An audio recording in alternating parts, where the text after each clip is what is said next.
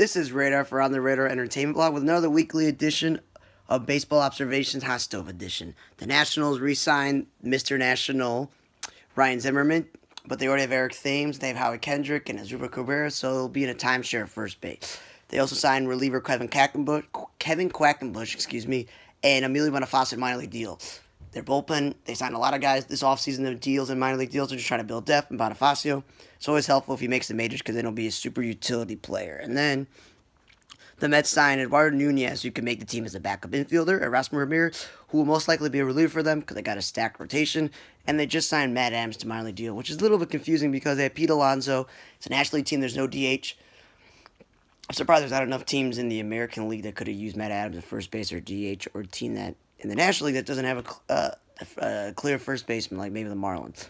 Speaking of the Marlins, they signed Brandon Kintzler to be their closer. He's been a closer before and a setup man, and they can flip him at the deadline like they did with Sergio Romo last year.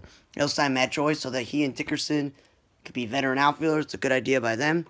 The Reds signed Nicky Castellanos to a 4-year deal, adding to a defensively challenged team that already has Moustakas playing out of position, and Nick Senzel playing out of position as well. So, yes, he'll be good in that lineup with that small ballpark, him and Moustakas. But defensively, they're going to be a wreck, and I don't know if this move, like the Moustakas move, is going to make them better than fourth place or even third place. Diamondbacks, instead of having to move Ketel Marte to center field and maybe sign a second baseman like they did last year where they had Wilmer Flores, they went on traded for the other Marte, Starling Marte, who's, yeah, you want to go glove in left field, but he's above average center fielder. Yes, he hasn't been able to stay the most healthy. He's battled injuries, and he got busted for PEDs before, but for them to just plug him into center field like they have Cole Calhoun now and Peralta, they don't have to worry. They got a good enough outfield, and their infield can stay the way they want, and get back in the middle of the lineup. That move helps them because they're probably the only team in the National League West, outside of the Dodgers, who have a chance to make the playoffs.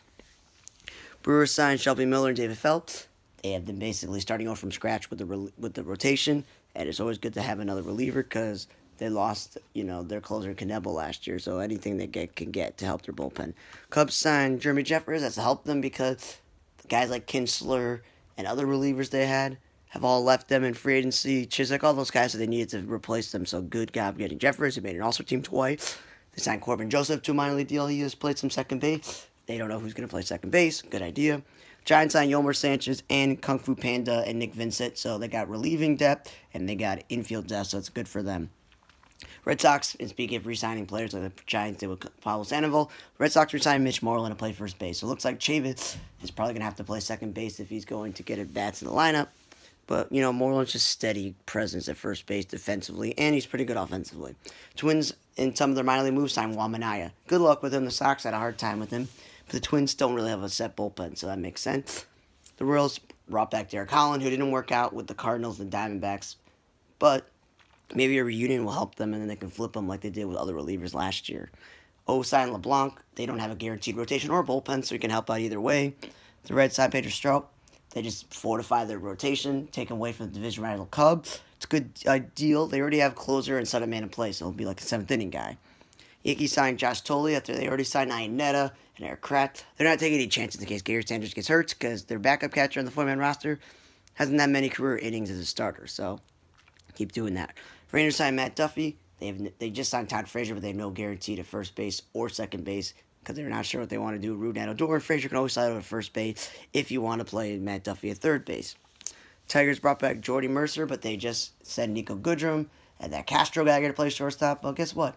You could always make Goodrum an outfielder or a third baseman, and you could play Mercer at shortstop because he is the veteran.